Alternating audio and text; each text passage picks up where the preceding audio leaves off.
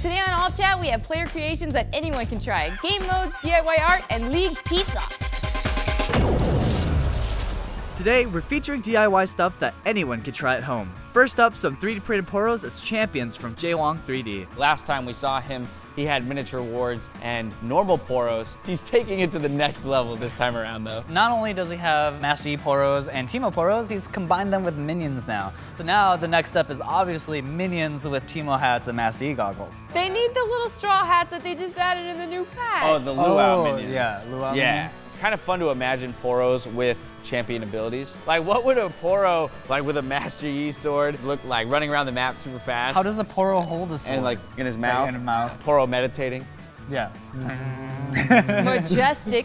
Our next piece is do it yourself if you have time to put together 377 pieces of paper, which is exactly what Ed Venus did when he made this Kog'Maw. This kid is only 15 years old as well. I just picture some League guru-based god telling him, you want to master Kog'Maw, put together this 377-piece Papercraft. Yeah, this is a labor of love. When we talked to him about this piece, he really wanted us to know. He spilt glue all over his bed while he was making it.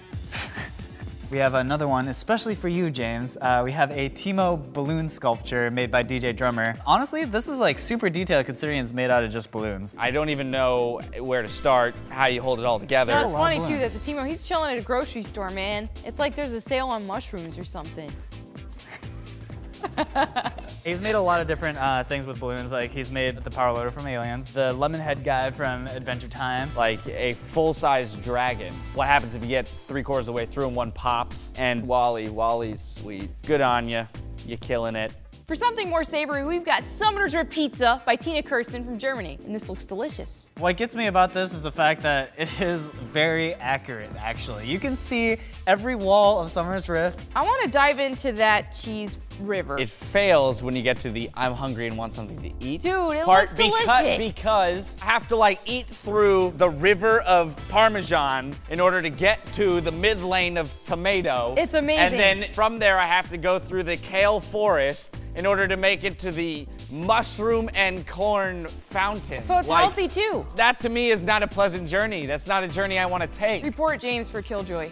Next up, we have homemade Poro snacks made by Geekery from Spain, and these look very tasty. And she makes the video super easy to follow. Like, I don't speak a lot of Spanish, but even for me to just watch it, I feel like I could go step by step and learn how to make these. I just want to jump through the screen and eat those Poro snacks. That's all I know. They do look really good. That's another important part of this, is that the ending product needs to look delicious. Next up, we have a homemade League Flash trainer, which was made using YouTube annotations by Stephen Kibbium from Iowa. Depending on where you click, it sends you to different parts of the video where whatever your outcome was. Let's say you didn't flash the Morgana Q, then it sends you to the video that says you were hit by the ability, try again. He also has it where you flash too late or flash too early. He's set up all the different scenarios. This focuses on flash mechanics. I would be curious what other elements about the game could be taught. Oh, smiting things. Yeah, I was just thinking Smite. Stealing Baron was Smite. There you go. That's it for our DIY Summoner Showcase. If you guys end up trying any of these, be sure to send us pictures. We want to see them. In addition to DIY art, we also have player-created game modes, and we actually got to play a couple of these. No, Mr. President! No! Well then. We played Pit Dodgeball first, which was a lot of fun. Pit Dodgeball was amazing. What we did was we bought some wards, we set the boundary there, had our own teams, and tried to pick each other off with our skill shots. Oh my God! What makes this fun for me is figuring out which compositions will work the best. You were crazy strong on Urgot. Ridiculous. Karthus was just dumb. Disgusting. Those cues like literally are across the entire thing. What the hell? There's a lot of clutch moments too, right? Like there were so many situations where like each of us were at like 50 HP and just like that last hit. You know, when one of us dies and the other one's like, I'm counting on you. James, you can do this. When it was you against Mel, Yeah. Mundo Yeah. against Ari, you killed it on Ari. It was, dude, I had to dodge those, man. Yeah. You dodged I did. probably like 7 in a Yeah. row where you're like, damn it, I'm killing myself. Yes! Yes! The next game mode we played was Protect the President, and typically you do this, you know, in a custom game mode 5v5 where each person has a VIP that you protect. President is secure. Lucky you get to have 4 supports today. Oh, good job, Mr. President. You know, actually, the guy had a lot of fun, even though we did. He lost. was very appreciative. Yeah, and then he And then he got ganked. Oh my gosh, Mr. he's President dead. just died. And we did add our own twist to it too, because when the president died, we had to do push-ups. No, Mr. President, do not die! Oh, ruined 10 push-ups. President died a lot. He died a lot.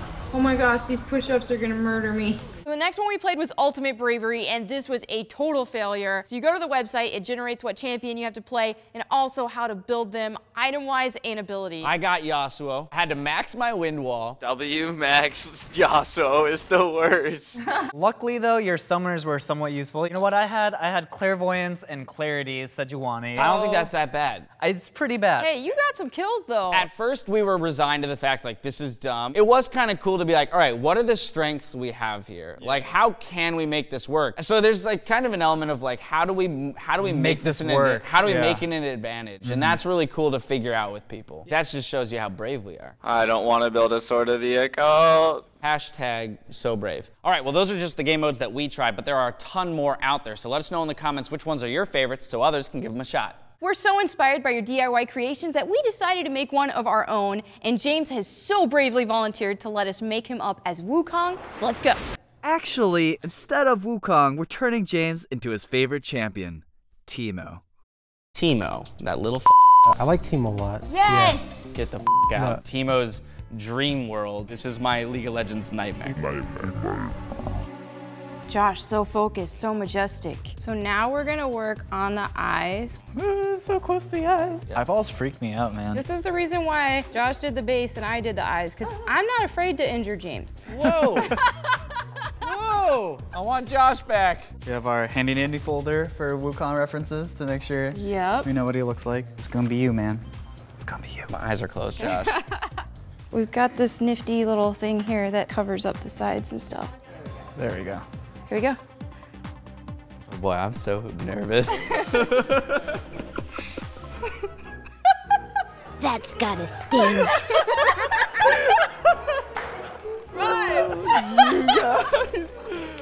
Oh my god, you guys suck. Oh, I hate you all so much. Oh man. James. President, oh god, I don't think he's AFK. Oh gosh. We have to protect him! Protect him! Simple And clean is the way that you're making me feel tonight. It's hard to let it go. You played that game. No, what the f is Kingdom that? Hearts. Oh, Kingdom. Is that a song from Kingdom Hearts? It's the that's like a intro. classic song.